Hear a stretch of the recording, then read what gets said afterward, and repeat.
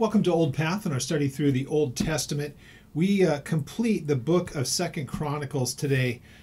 Chapter 36 is one of those chapters, if I know I kind of say it, I hope it's not offensive to anybody, but if you consider yourself, as I do myself, kind of Bible geeky about things, and when you go through history and you find a lot of interesting dots being connected, that kind of thing, if that really excites you, Chapter 36, probably verse for verse, has some of the most amazing things said about it and two very big revelations that you get from it. But I find them to be incredibly fascinating for a variety of reasons. That not only the things that are said expressly, but a couple of the things that are implied are really, really interesting to me. So I'm going to give you a lot of references, and there's going to be some passages that we're going to go that are related to this that kind of help us work through some of these passages and the implications of it that are, kind of down the road. So before we actually look at the text, let's just do a couple of reminder things, really, really important. We want to remember that in this part of the history of Judah, remember, we have just completed the life of Josiah. And as far as the kings of Judah, forget about the kings of Israel. There was never a decent one of those. But as far as the kings of Judah are concerned, David, of course, has a tremendous amount of notoriety, and the kingdom was in great shape when he took over as the king for the most part, and it certainly was in great shape when he handed it off to Solomon. When Josiah takes it over, the kingdom is in a real bad situation, and it really begins to see incredible change under his time. But again, being reminded of this, it took quite a while into his kingly reign until things began to correct. But if you've been studying through this with us, you'll know over the last couple of weeks there is the idea that God has already pronounced judgment because he knows exactly what's going to happen in the succession of kings after his time, and that God was going to have to follow through with the promise of judgment because of the wickedness of the people. It had a respite, and God stayed his hand during the time of Josiah, very simply because Josiah's heart was in the right place. I want you to notice when we get into this how quickly it takes, or how quickly things go from a place of what they're supposed to be to how they can become just really in the place of complete rejection of God, and how fast things will completely reverse. And so it's very, very important for everybody to realize when it comes to spiritual matters, it is not something that you can rely on what happened yesterday. It's why in modern times as Christians, we call it our walk with God, and that just implies that there's progress going forward. What we saw, that really was happening quite a bit with Josiah.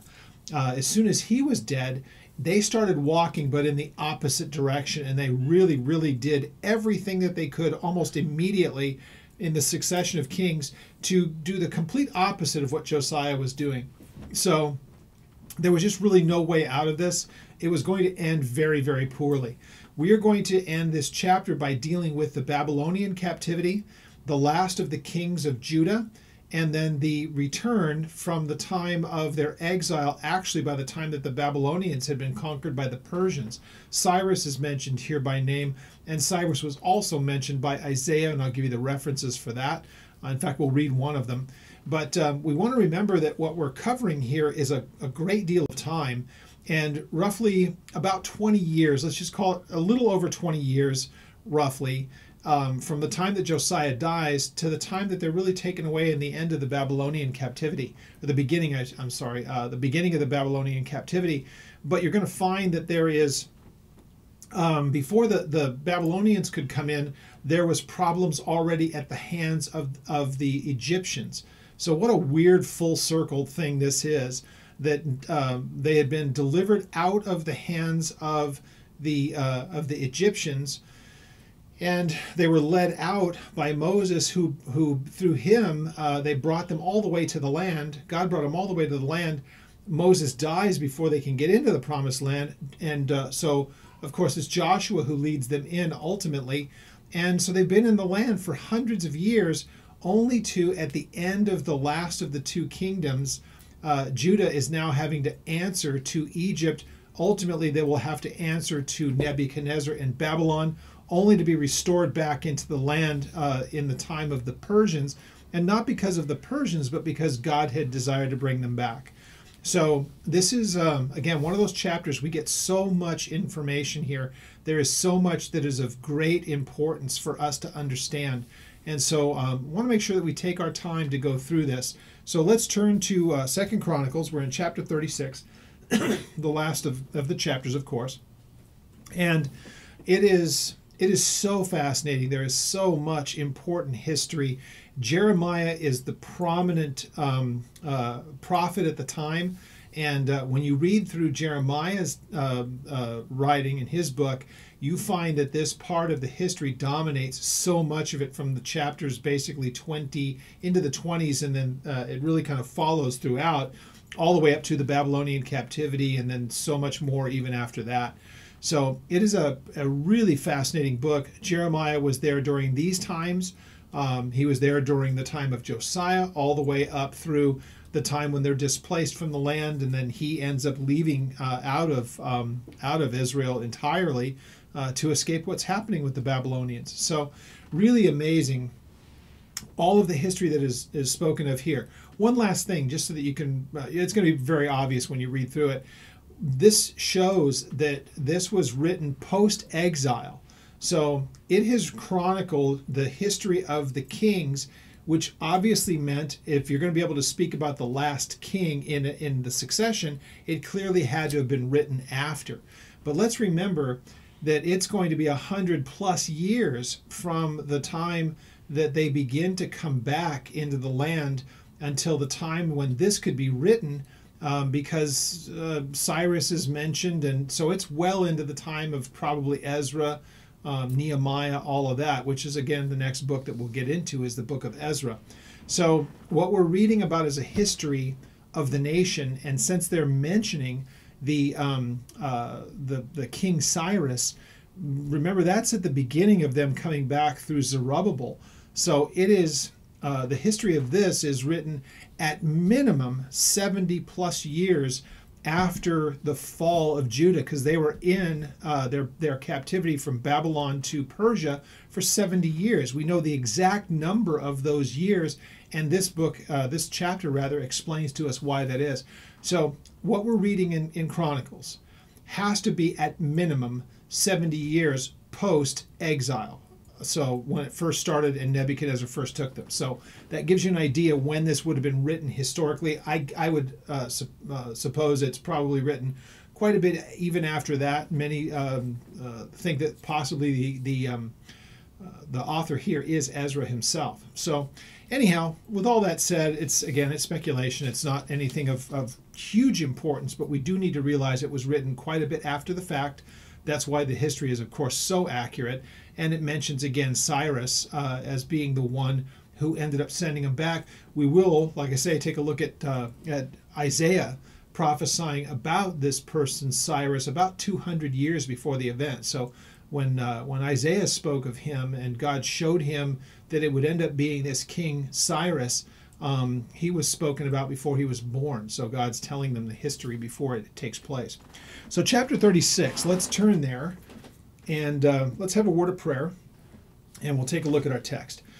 Father, we thank you as we take this time to look into your word. We pray that you would speak to us and open our eyes and our understanding and our minds to what we read here. And God, may you be glorified in our lives, and may we learn the important parts from this history and all that the implication, everything that is there, knowing that you see the end from the beginning, and there's nothing that you cannot tell in advance because you see it all at the same time. And so may we understand you in those terms, that when you make promises and you say that you will do things, we have no problems believing that you will, because they're already accomplished in your mind. And we just are the ones here as it's playing out in linear time. We pray, God, that you would, again, give us understanding and willing hearts to receive what you would show us. And we ask it in Jesus' name. Okay, chapter 36, it says, Then the people of the land, and this is after, of course, Josiah has died. So the people of the land, they took Jehoahaz, and he is the son of Josiah. They made him king in his father's place in Jerusalem. Now Jehoahaz was 23 years old when he became king, and he reigned for 3 months, so not much. Now, what happened there is that the king of Egypt deposed him at Jerusalem and imposed on the land a tribute, 100 talents of silver and a talent of gold. So the king of Pharaoh made Jehoahaz's brother Eliakim the king over Judah and Jerusalem, and changed his name to Jehoiakim. And Necho took Jehoahaz, his brother, and carried him off to Egypt. So this is the beginning of 2 of these types of things where foreign governments are now able to do this because God's hand is no longer on them, and this is exactly what God said would take place. So shouldn't be any big surprise here. This wouldn't have, I'm sure of it, this would not have happened. Well, God said it wouldn't. This would not have happened under Josiah. It is now happening under his kids after him, and it's only taking a matter of months. So I want to make sure that really should kind of sear into our mind that had it not been for the swift reaction, I guess you could say, of Josiah when he first realized just how bad things were, if it wasn't for his reaction, when he knew what kind of a very desperate situation the nation was in, and when they found the book of the law, this all would have happened under Josiah. Instead, Josiah does what's right and honorable, and it literally stays the hand of God of judgment. And now what we have here is this is all going to be taking place. Let's remember something. Not only Jeremiah, but also Zephaniah are a couple of prophets who are prophesying at this time. So it's not as though Josiah dies and then everybody's waiting around to see what's going to happen. They've already been told everything that needs to be known by Jeremiah, Zephaniah, who knows what other prophets may have actually had hands in this. We know that God sent people to the kings. That's told to us in this chapter. So let's remember that when these kings hit the ground running, if you will, after the death of Josiah, these men had already purposed in their heart that theirs was going to be a life of rebellion and wickedness against God, and to do all of the abominations that had been done before Josiah became the king. So it's as though you can say God was ready to do all of this, and then Josiah comes onto the scene, repents of him for himself personally, and then leads the nation the way that they should be led. As soon as he's dead, then his sons pick up from not where he left off, but go in the totally opposite direction, and God says, my hand is back in the place of judgment, and it happens immediately. So we see then in verse 4 what ends up happening. So now you have foreign leaders putting in their own people, their own hand-picked people. The person who rebels against them is taken away, and then their hand-picked guy. So we can't even say that this is the succession of the kings. These are now nothing more than kings that serve as vassals of foreign governments. So once again, the children of Israel, the people of God, are now being dictated to by foreign governments of who is going to do what in the nation. That tells you just how desperate the situation is and how far they had fallen. So we read in verse 5, now Jehoiakim was 25 years old when he became king, and he reigned for 11 years in Jerusalem, and he did evil in the sight of the Lord his God. Nebuchadnezzar, the king of Babylon, came up against him and bound him in bronze fetters, carried him off to Babylon. This would be, of course, the first of the times that Nebuchadnezzar was going to come and do the things that he did, the sieges that took place. There was, from the first to the last, about 19 years of the Babylonians coming from the first time that they came onto the scene. And remember, this is covering quite a bit of time. Egypt is kind of on the way out. They're not the world power. Babylon is now coming on to that place. And so this is a transition of world powers.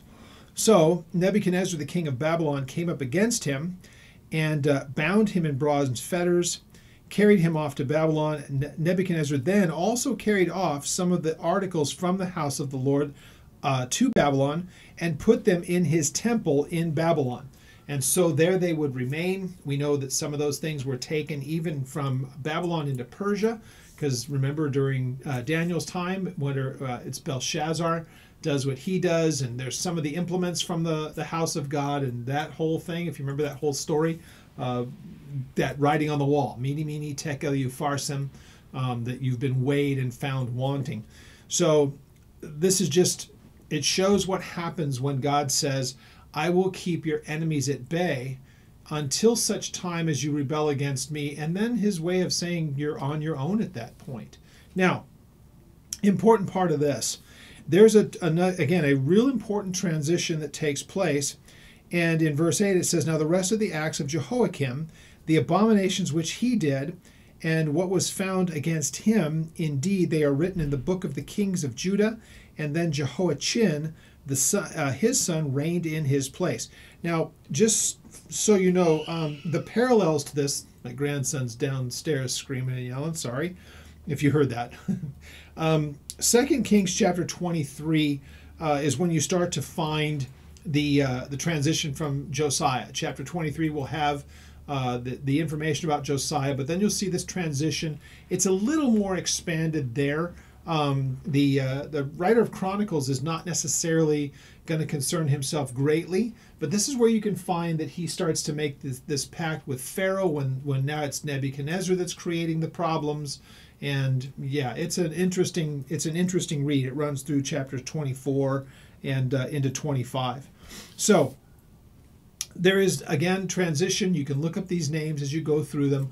But these are just, again, the descendants, the people that come right after Josiah. And so it says in verse 10, at the turn of the year, King Nebuchadnezzar summoned him and took him to Babylon with the costly articles from the house of the Lord. And then he made Zedekiah, Jehoiakim's brother, the king over Jerusalem. And Zedekiah was 21 years old when he became king, and he reigned 11 years in Jerusalem. He did evil in the sight of the Lord his God, and did not humble himself before Jeremiah the prophet, who spoke from the mouth of the Lord. And he also rebelled against King Nebuchadnezzar, who made him swear an oath by God, but he stiffened his neck, hardened his heart against turning to the Lord God of Israel. So this gives us the last of these kings. Now, I kind of read through that pretty quick because it's important history, but it's the stuff that Jeremiah had to say that we really need to pay good attention to. Because there are some very, very important things that take place from this point on. So it's a pretty rapid succession, roughly only 20 years or so, a little bit more, after Josiah's death to the end of these kings. And that's all that it took. That's not even a generation. And it went from a place that the nation was at rest, the people were following the Lord as they should, and the king, in that case Josiah, was doing as he should, walking honorably before God, and the nation was being blessed. So no sooner is he gone than his sons and his sons' sons become these wicked rulers, some of them just put in from foreign leaders. And now they're just basically doing the bidding of foreign nations at this point in less than a generation. So that degradation happens instantaneously. God just removes his hand as far as the protection is concerned, but it doesn't mean that he's not still trying to reach out to them.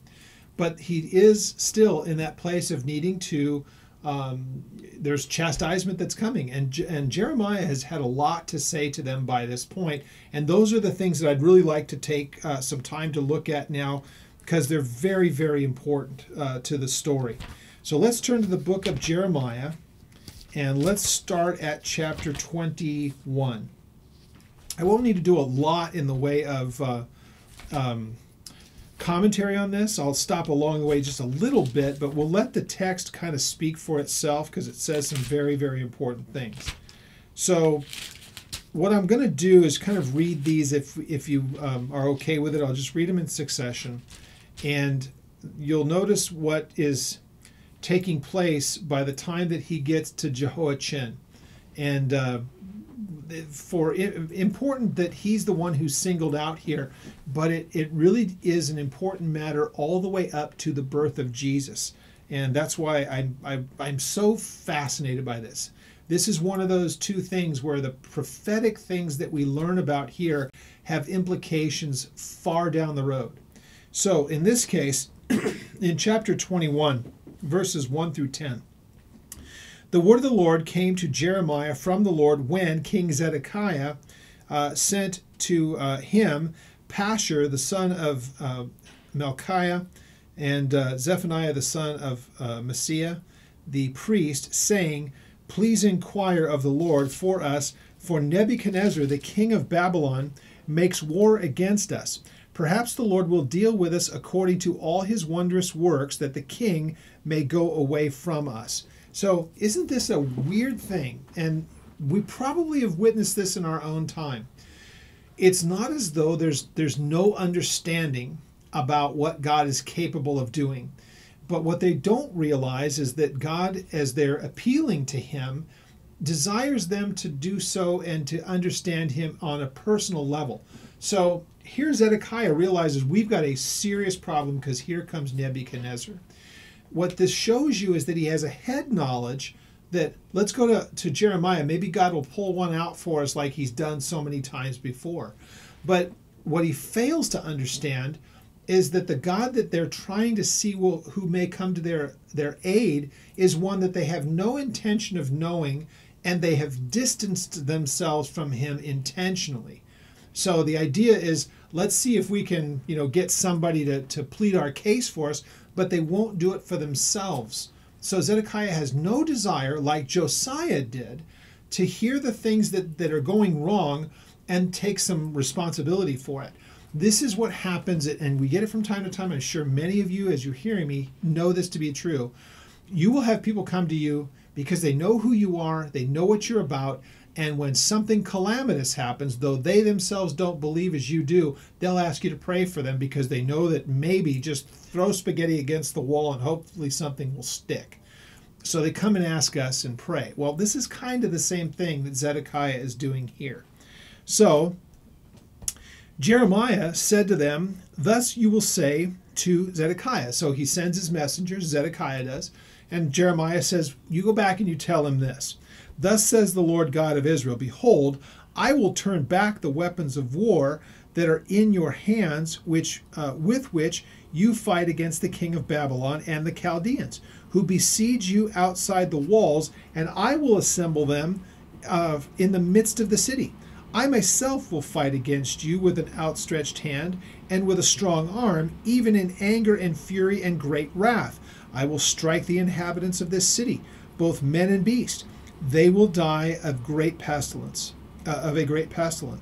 And afterward," which is what happens during a siege, "and afterwards, says the Lord, I will deliver Zedekiah, the king of Judah, his servants and the people, and such as are left in the city, from the pestilence and the sword and from famine, into the hand of Nebuchadnezzar, the king of Babylon, into the hand of their enemies, and into the hand of those who seek their life, and they will strike them with the edge of the sword. He will not spare them, or will he have pity on them." And all of this could have been avoided. Now, you will say to the people, "Thus says the Lord, behold, I have set before you the way of life and of death. And he who remains in this city will die by the sword, by famine, by pestilence. But he who goes out and defects to the Chaldeans, who besiege you, that person shall live, or he shall live. His life will be a prize to him. For I have set my face against this city for adversity and not for good, says the Lord. It shall be given into the hand of the king of Babylon, and he will burn it with fire." Now, as we're going to see, there are a few reasons for this. So there are things that have been festering for a long time with which God wants to deal with the nation. But he also has a king who is playing games with him, trying to see if God will bail them out, though he has no desire whatsoever to have anything to do with God. So he comes with his hat in his hand, if you will, by his messengers, and they say to Jeremiah, "Find out what the Lord will do. Maybe he'll deliver us." And he says, "Let me tell you what he had to say." And this is what they say. Now, this would be a great time for Zedekiah to say, "I had no idea. What do I have to do on the personal level?" He could have done all of that. Of course, he didn't, so when God makes this judgment, he already knows what Zedekiah's answer is. He knows the condition of his heart. He knows that he will not do this. So God can say without any equivocation, he's going away and that this place is going to be judged. But notice even in the midst of this, he gives them the option. if you will go out and surrender yourself to the Chaldeans, because I'm sending you into a captivity, and the reasons will become plain to them. If you will go out there, at least you will be spared from being killed. Problem is, you're going to go into a captivity and a slavery as well. So, interesting. Now, from there, let's go to chapter 22. And he goes on. This is where he's making a set of announcements to these kings. And though the person that's now being spoken of is a king from before, this is a prophecy about him, and it has implication all the way down to Jesus, and we'll tie up those loose ends because they are fascinating. And so he says in verse 24, "As I live, says the Lord, though Coniah, the son of Jehoiakim, the king of Judah, were the signet ring on my right hand, yet I will pluck it off." Now, he's referred to here as Coniah. If you look in 1 Chronicles 3, in the genealogies that are there, he is referred to as Jeconiah. We just read about him a little bit earlier. He's also referred to as Jehoiachin. Same guy, 3 different names. It's just basic variations of pretty much the same guy. Little slight differences in the meanings of the name. So he says, "I will give you into the hand of those who seek your life, into the hand of those who whose face you fear, the hand of Nebuchadnezzar, the king of Babylon, into the hand of the Chaldeans. So I will cast you out, your mother who bore you, into another country where you were not born, and there you will die. But to this land to which they have desired to return, they shall not return." So that means that the people who go into this captivity are not going to be the ones who will return to see it. They're going to die in that captivity. So God says this, "Is this man Coniah despised, a broken idol, a vessel in which there is no pleasure? Why are you cast out, he and his descendants, and cast into a land which they did not know?" Now the answer to that is obvious because of their rebellion. So it says, verse 30, "So says the Lord, write this man down as childless, a man who shall not prosper in his days, for none of his descendants will prosper, sitting on the throne of David and ruling any more in Judah." That is a big time matter. Now, why is that? So when it says, "Count him as childless," it is as though he has no heirs, yet he had, I believe, 7 sons, if not mistaken, something like that, but he had a number of sons. So for God to pronounce a judgment about him and say, "Let him go down as childless, none of his descendants will rule," then he mentions that as the line of David. It means that basically God is cursing that line. And it just means, as far as God looks at that line, there is nothing in that line that is of any importance to him. They are meaningless in any of the promises going forward that God has given. This becomes an issue because David was told when it came to Solomon that there would be a forever king that would come from David's line, and it could have come through Solomon.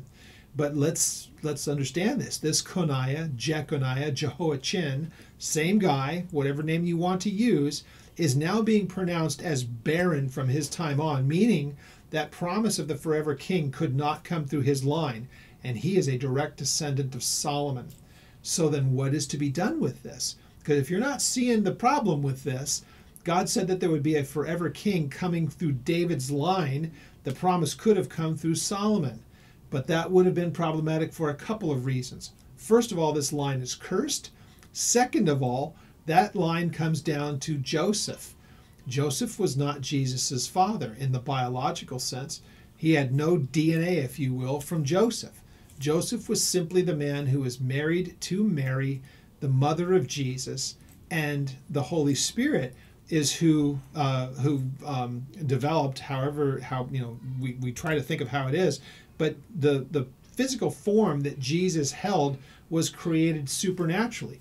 Jesus always had existed, always has, always will, but he took on a body of flesh and blood, but it could not come through regular physical human means because Joseph would have been the father, and Joseph had a cursed bloodline. How do we know that? We know it because of a couple of genealogies. The first one mentioned in Matthew chapter 1. Let's take a look. So in Matthew's gospel, the genealogy is on the front end, and it's right up at the beginning of this. So the genealogy here is written from the oldest to the newest, and it begins with Abraham. Now, it doesn't go back any earlier than that, but we're dealing with the establishment of the nation and the promise of the children of Israel, sons of Jacob, and ultimately the tribe of Judah is the important part of this. So notice, and it goes in verse, it says, now Abraham begat Isaac, and it starts to go down through the names in the genealogies. Look at what you get when you get to verse 11. So Josiah, who we just studied about, he begat Jeconiah. That's the guy who's cursed. And his brothers about the time that they were carried away to Babylon. So when we take this genealogy and we match it up with the promise that Jeremiah had said, as far as Jeconiah is concerned, he will have nothing in the way of any inheritance that goes on. Jeremiah has made that abundantly clear. So again, God cannot contradict himself, so there must be some kind of a way to remedy this problem. The bloodline that Jesus would have through Joseph, even if it's by adoption or whatever you want to say, I don't care how you try to work it out, it's cursed. It cannot be. God would not recognize that bloodline. But it's got to be a descendant of David and Jesse. Has to be. Could have been Solomon, but now we know why it wasn't. So what is the alternative? Luke chapter 3. Let's go there. Luke chapter 3 gives us another genealogy, and in this case, it goes from the newest to the oldest, and it picks up at verse 31. Let's get there. 3:31. Let's get to 30. Okay, 30. The son of Simeon, the son of Judah, the son of Joseph, the son of Jonan, the son of Eliakim, the son of Meliah, the son of Mainan, the son of Mathana, the son of Nathan, who is the son of David. David was the son of Jesse, the son of Obed, the son of Boaz. Yes, that Boaz. And so when you start to work through that, the line that is clean, and that genealogy begins at it starts at verse 23. And Jesus is still known as the son of Joseph because that would be the culture. But what we're looking at here is more the genealogy through Mary, not through Joseph. So Jesus is referred to as the son of Joseph, as he would have been considered that. You don't mention the woman as he's the son of the woman for genealogy's sake. It's from the father. But when you start to look through this, it is actually Mary's genealogy. So different family line, though there are some similarities to it. Because obviously, especially as far as David is concerned, that's a common ancestry. Nathan is the issue. Nathan is the son of David. And so that you have a clean line through him where there is no curse. He's not of that same line from Solomon through the kings. Nathan was not a king, but Nathan was a son of David. So hopefully I've made that understandable. If there's any questions about that, of course, you can contact me through the ministry website. I'll go ahead and give that to you now. The email is at the ministry website, which is oldpaththeology.net.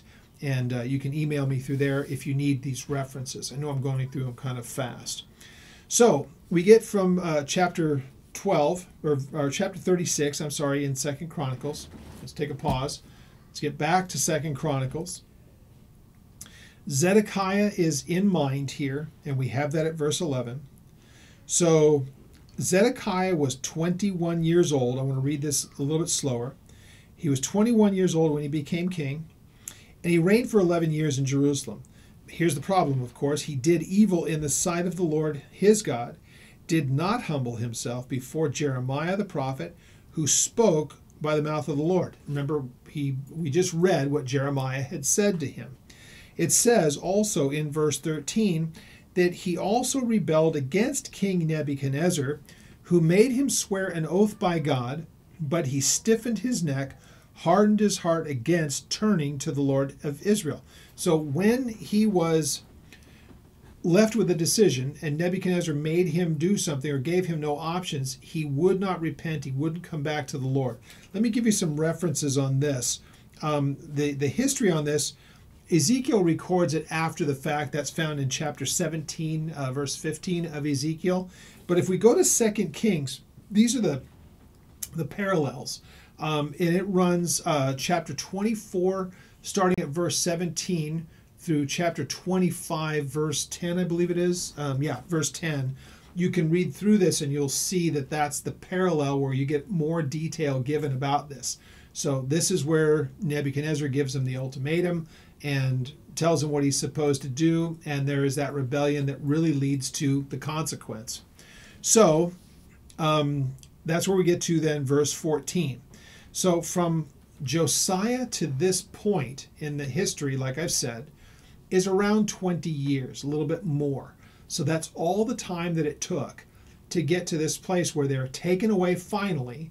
And from that time when Josiah had things and the nation was prospering and doing well under a man who was godly, who cared deeply about the things of the Lord on a personal level and also on behalf of the nation. And this is the difference when you have somebody as the head of your nation who honors God on a personal level and really requires it, as lots of commotion downstairs, requires it very much of the people. In this case, that was not the case. With the rest of the people and with this king, by the time that Josiah is gone, there is a real problem with these kings that follow after him. And 20 years later, this is where they've come. This is how bad it's become. So, verse 14, moreover, all the leaders of the priests and the people also transgressed more and more, according to all of the abomination of the nations. They defiled the house of the Lord, which he had consecrated in Jerusalem. Just think about that. It went from Josiah reestablishing everything. Look at what we left off with last week. Just read chapter 35. And here's your contrast. 20 years later, they defile the temple that had been rebuilt under Josiah. And the understanding that God was ready to judge them was not unknown to them. So the idea that this somehow in just 20 years has gone to the total opposite direction after Josiah had died. Again, 20 years may seem like a long time, but for an entire nation to go from a place of prosperity and honoring God to a place of being servants and being subjected to a foreign nation and completely displaced ultimately, it's almost unimaginable that it could happen so quickly. And I am reminded by just looking at my country in the time that I've been alive, it's more than 20 years that I've seen in the degradation. But if I just back up the clock from 2022 to 2002, it's gone a long way. It's fallen apart tremendously in that amount of time. And where we are currently is just unimaginable and getting worse by the day. Again, my hope is not in this world, so that's where I find solace and I find comfort. Now, in verses 15 and 16, let's remember that the two most prominent of the prophets that you can read about, there are chapter after chapter after chapter from Jeremiah speaking about this. But Zephaniah is, again, kind of pound for pound, if you will, says some of the most important things that you'll find spoken to the nation of Judah. And if you try to say that the church is never going to be Judah, but the same things that Judah was doing, I see we also are seeing it happen in the church today, of not honoring God as they should. They're supposed to be God's people, but they're not acting like it. So the idea that God could say, I'm not going to prosper what you're doing and I'll let you go away into judgment. We're not a nation that's going to be taken away in the same way that Israel was, or Judah. But still the same thing about how the prophets and the princes and the priests and those people that are in that place of leadership had completely abandoned God. And so there was only one, remedy or one thing left for the people, and that was God's judgment. And boy, our country, though we're not a covenant nation, we are a people in which many people who are Bible-believing Christians have to endure the wickedness of our government, and we have to live with the consequences of, I believe, God very much removing his hand of blessing from this nation that we once enjoyed. So I'm recording this in June of 2022. Just take a look around at what's happened in just the last year. It's profound. So with that being said, let's read verses 15 and 16, because there is something in here that is just staggering when you read it.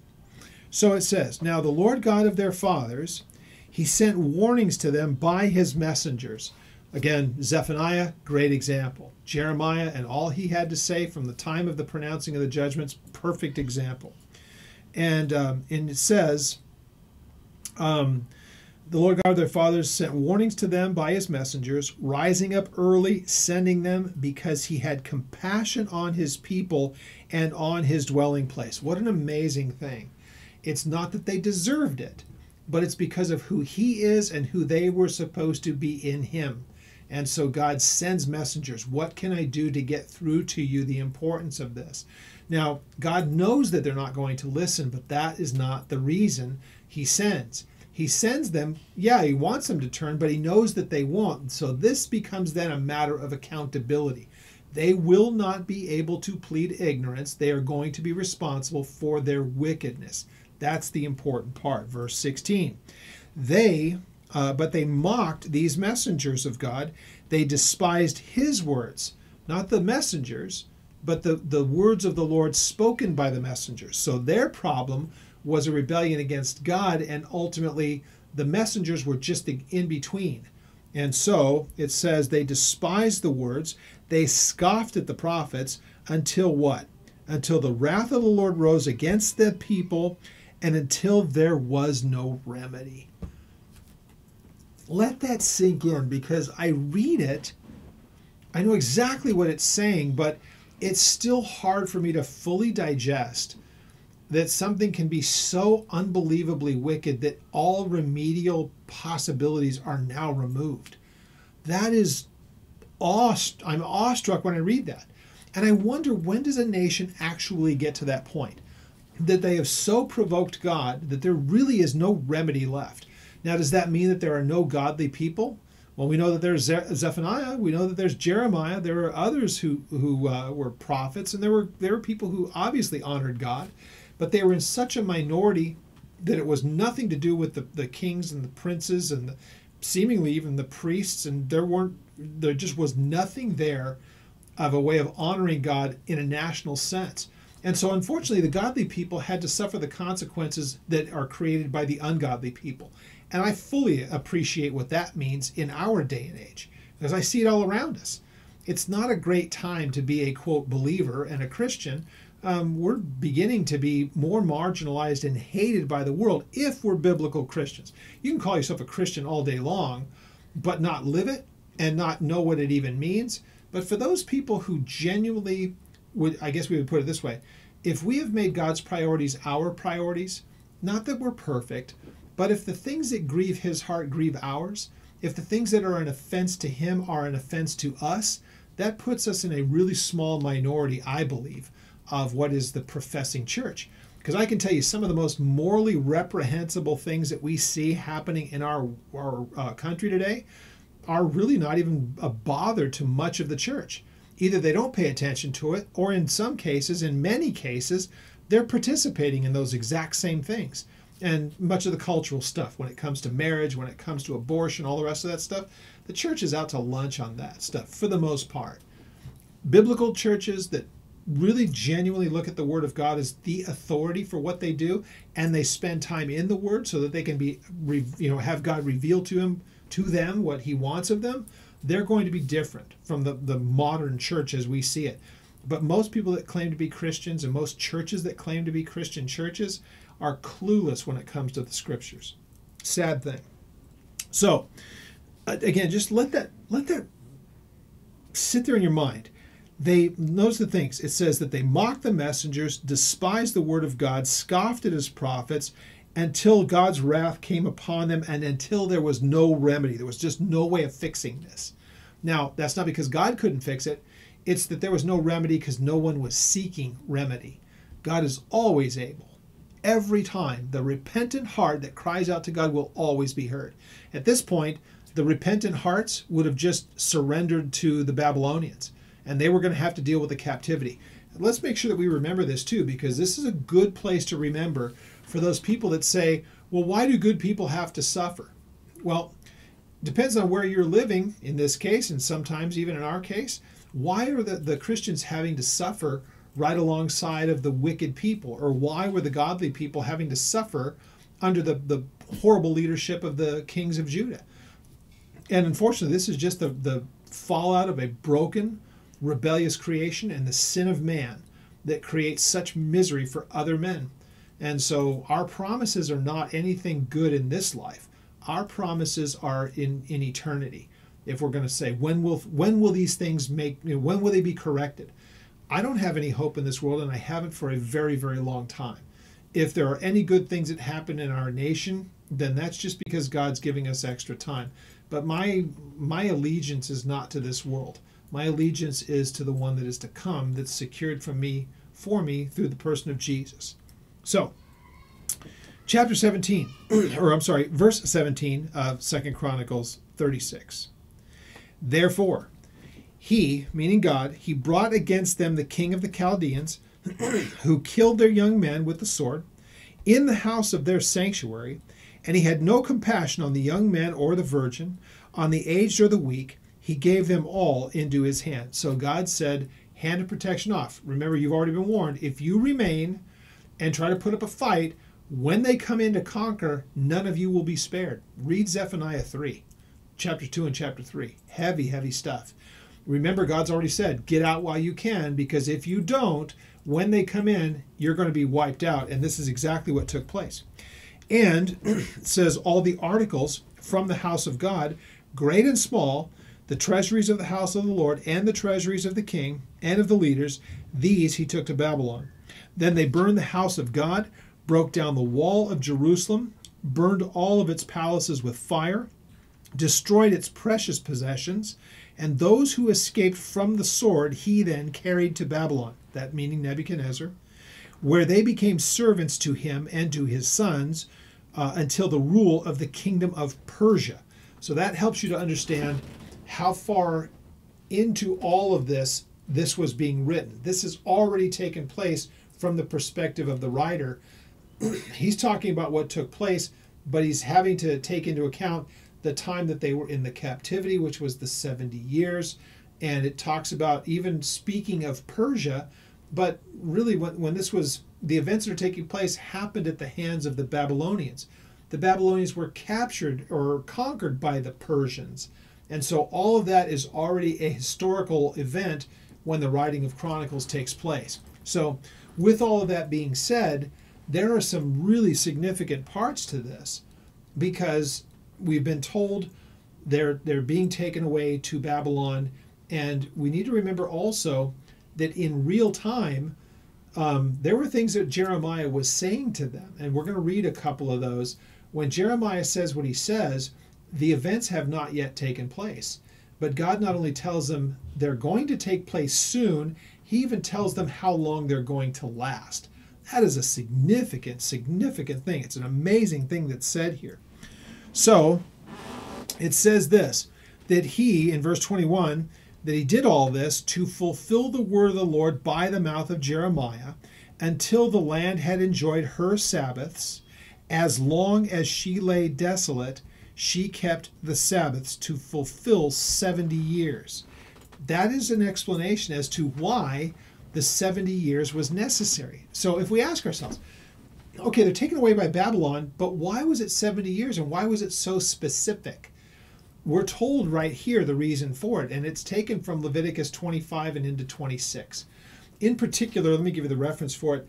In Leviticus, it is Leviticus 26, verse 34 to 43 is the consequence. Actually, all of chapter 26 is hugely important. 25 and 26 historically for this.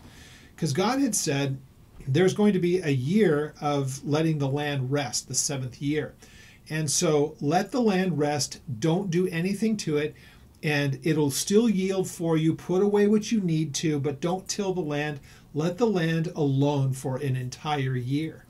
And we realize that they have not done that for a cycle of 70 cycles. 70 times 7, 490 years. That's a very significant time when we start to think about Daniel and his 70 weeks and the 490 years of that too. So these numbers of sevens and 70s, you see it throughout scriptures and throughout the scriptures, and it's a fascinating one.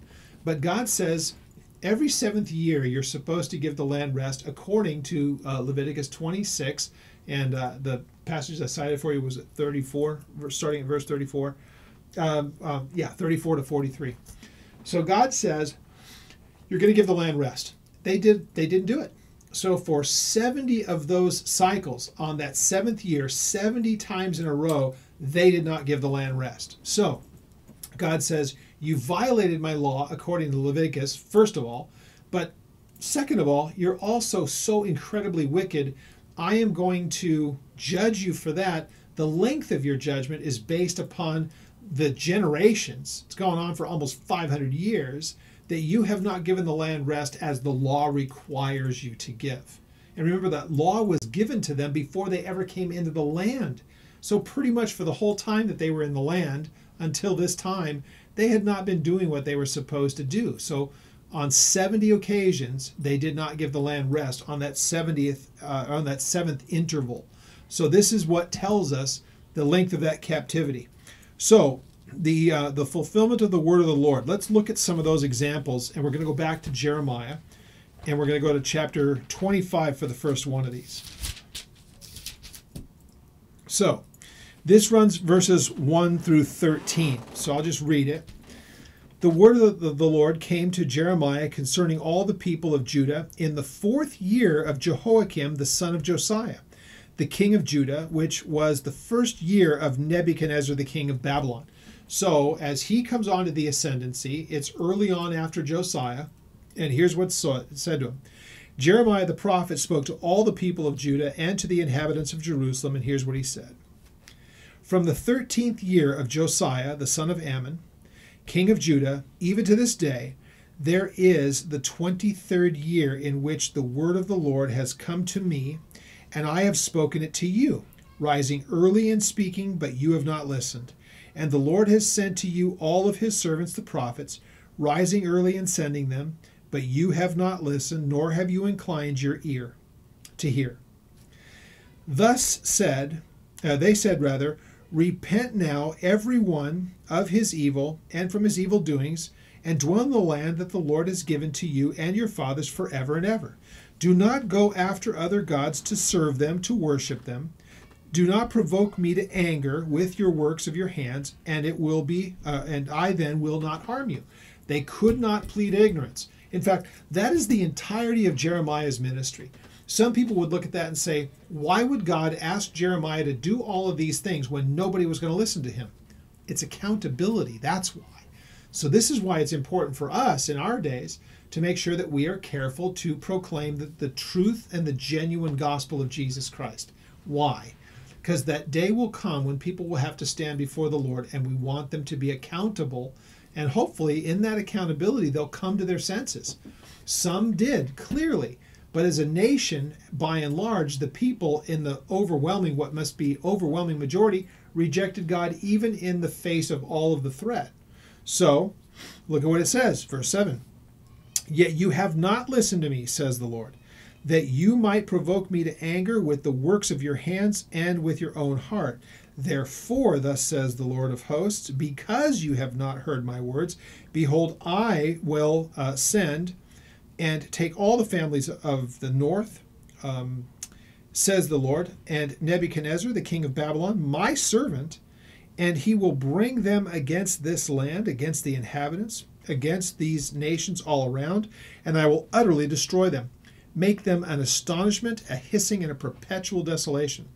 Moreover, I will take from the voice of mirth and the voice of gladness, the voice of the bridegroom and the voice of the bride, the sound of the millstones and the light of the lamp.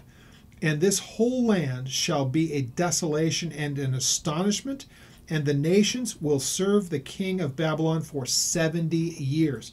So he was told, or they were told through him, and he repeats it. He says it more than once.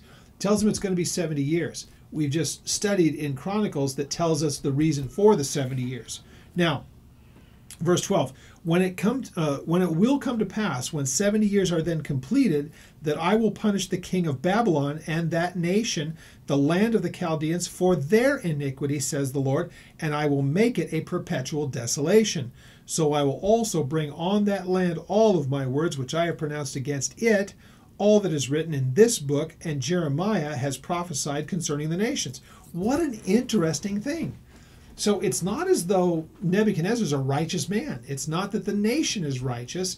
It's that Judah is wicked, and God is going to use a wicked nation to take them and put them into their captivity for reasons that he desires. But it doesn't mean that in the things that they've done that they're not also going to be judged.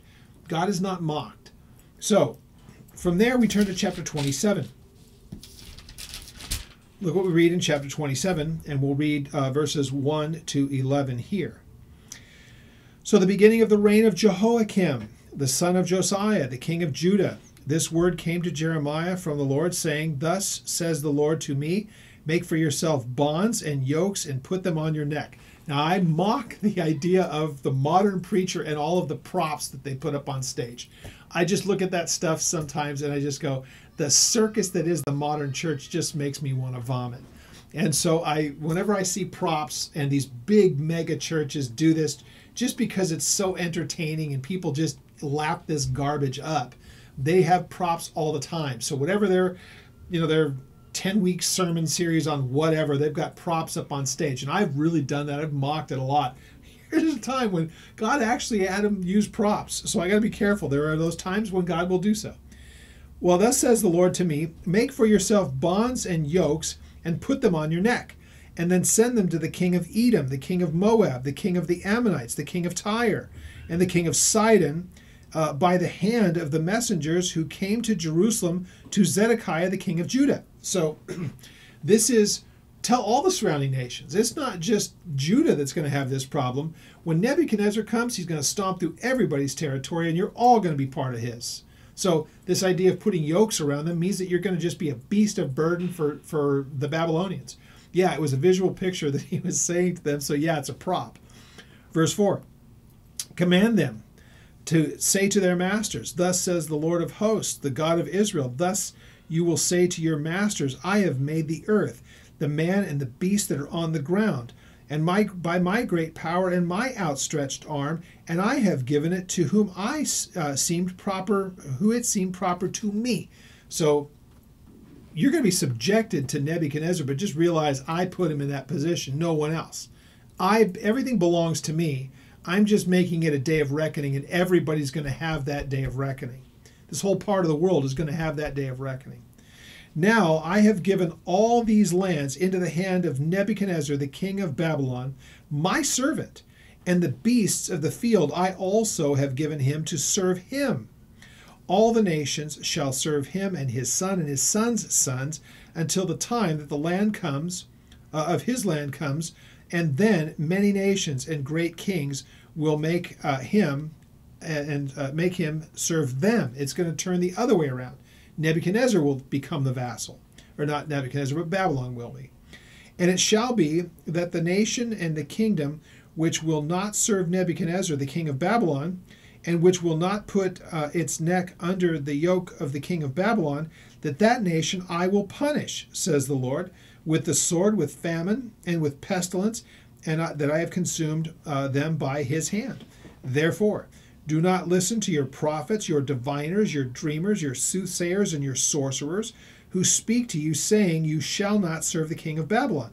For they prophesy a lie to you, to remove you far from your land, and I will drive you out, and you will perish. But the nations that bring their necks under the yoke of the king of Babylon to serve him, I will let them remain in their own land, says the Lord, and they shall till it and dwell in it. Now, the last of these is a really, really important one, and here's why. Because so often, this passage that I'm about to read to you is applied to the church, and people, make their bumper stickers out of it, or their shirts out of it, or the churches preach on it as though it's being written to the church. This passage I'm about to read to you is not written to the church. It is written specifically not to Israel as a whole. It is written to Judah. It is written to the nation that's about to go away in its captivity. And remember, when you read this and when you hear it, if you don't already know it, you will recognize it because you've probably heard it said by so many people applying it to the church. It doesn't apply to the church. You can find plenty of places in the New Testament that say similar things, but let's leave the passages that are specifically written to Jerusalem or to Judah or to Israel, to the children of Israel. Let's leave those things. If they are specifically written to them, leave them alone. So, chapter 29 of Jeremiah, and we read in verse 10, "For thus says the Lord, after 70 years are completed at Babylon, I will visit you, and I will perform my good word toward you, and I will cause you to return to this place." So here's where it's going to become familiar, but notice he's already said 70 years. That's going to be the beginning. Zerubbabel is going to come, but it will be a few decades before you see Ezra and Nehemiah. Nehemiah first, Ezra after him. For, look at this, verse 11. We're all familiar with this passage, but it's not to us and it's not to the church. It's to them. I can find New Testament passages that say a very similar thing, but quoting this verbatim to the church is just folly. "For I know the thoughts that I think towards you, says the Lord. They are thoughts of peace and not of evil, to give you a future and a hope. Then you will call upon me, and you will go and pray to me, and I will listen to you. You will seek me, and you will find me when you search for me with your whole heart. I will be found by you, says the Lord, and I will bring you back from your captivity. I will gather you from all the nations and from the places where I have driven you, says the Lord. I will bring you to the place from which I caused you to be carried away." So, very obvious what's being said here. And so we'll just kind of leave that because I know that we're starting to run short on time. This passage here is very clearly said to them, and he mentions the 70 years. That means that even before those 70 years, if people were crying out to him, "Lord, we repent, we're so sorry," genuine, heartfelt, "Would you return us?" God would have to say, the heart and the sentiment's great, and I'll be with you and you'll have fellowship with me, but you can't return to your place because it still is on timeout. Because you would not give it rest from you, you wouldn't give it rest, I'm giving it a rest from you. That's the 70 years. So with that being said, let's go back to 2 Chronicles 36, and we'll finish this out. 2 Chronicles 36. So then we have this. "Now, in the first year of Cyrus, the king of Persia, that word of the Lord by the mouth of Jeremiah might be fulfilled. The Lord stirred up the spirit of Cyrus, the king of Persia, so that he made a proclamation throughout all of his kingdom, and he also put it in writing." And here is what he records. "Thus says Cyrus, the king of Persia, all the kingdoms of the earth of the Lord that the Lord God of heaven has given me, and he has commanded me to build him a house in Jerusalem, which is in Judah, who is among you of all of his people. May the Lord his God be with you, and let him go up." Let's take a look at Isaiah. And this is, again, almost 200 years before Cyrus is born. And look at how accurate this is. Chapter 44, the last verse of it is verse 28, where it says, "Who says of Cyrus, God speaking, he is my shepherd? He shall perform my pleasure, saying to Jerusalem, you shall be built, and to the temple your foundation shall be laid." Verse 1 of chapter 45, "Thus says the Lord to his anointed, to Cyrus, whose right hand I have held, to subdue nations before him, and to loose the armor of kings, to open before him double doors, so that the gates will not be shut. I will go before you, and I will make the crooked places straight. I will break in pieces the gates of bronze, and I will cut the bars of iron. I will give you the treasures of darkness and the hidden riches of secret places, that you may know that I am the Lord, who call you by your name. I am the God of Israel. For Jacob my servant's sake, and Israel my elect, I have even called you by your name, and I have named you, though you have not known me. Imagine the first time he read that. That is some pretty amazing stuff. Now, I hear the scoffers about this whole thing. Well, of course that's just written after the fact. Okay, well, that's one explanation.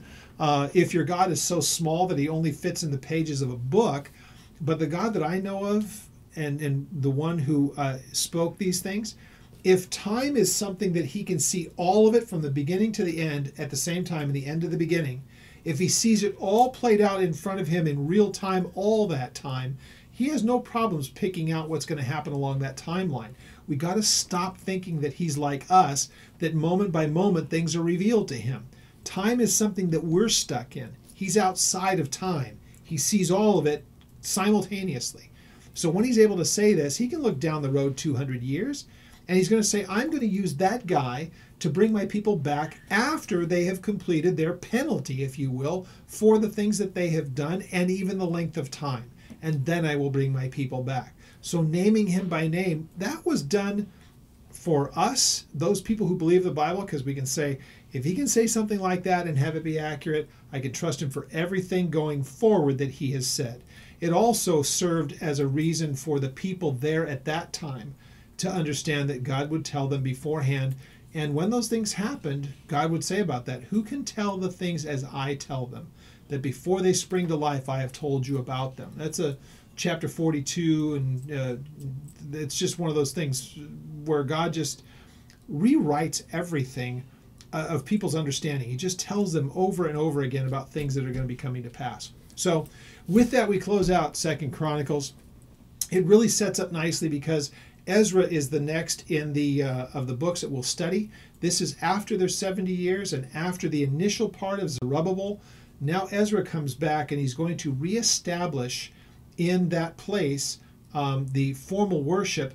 Though Nehemiah is after him, Nehemiah came first. It was reassembling the walls and making it fortified again, and then Ezra comes in. So again, it's not necessarily chronological, but it will kind of deal with that same era of time, because both Nehemiah and Ezra are contemporaries, and they are during that Babylonian and then into the Persian captivity. They were born in that foreign place, but they come back to the place of their origin to reestablish things as they should be. So we'll pick up there next week, and that's a lot of information, a lot of detail.